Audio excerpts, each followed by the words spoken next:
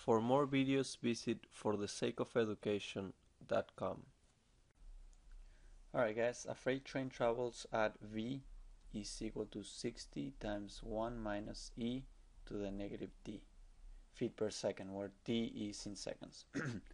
Determine the distance traveled in 3 seconds and the acceleration at this time.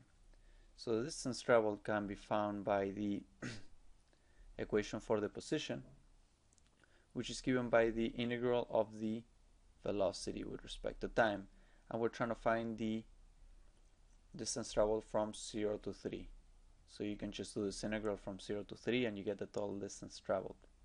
So this is the integral from 0 to 3 of 60 1 minus e to the negative t dt, which is equal to 60 from 0 to 3 of 1 minus e to the negative t dt, which is equal to 60 times t plus e to the negative t from 0 to 3, which is equal to 60 times 3.05 minus 1, which comes out to be 122.99 feet.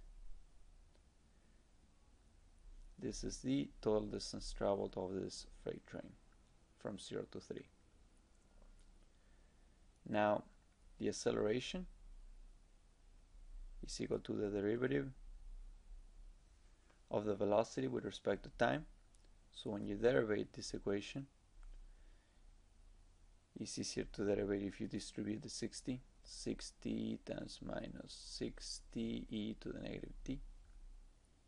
So when you derivate this, you get that this is equal to 60 e to the negative t. And when you plug this the 3 into the t, you get that this is equal to 2.99 feet per second square. Final answer. One last note I wanted to make is that the only reason why this works for the total distance traveled is because there are no zeros between the 0 and the 3 in the equation for the velocity, because you know that when it is equal to 0, this whole thing becomes 1 and this whole thing becomes 0, but in the interval that they're asking us is from 0 to 3 seconds, so there is no 0 in between the 0 and the 3. There's only a 0 right there. So that's why you can use this equation. You can't just go and use this equation in every situation. So that's an important note.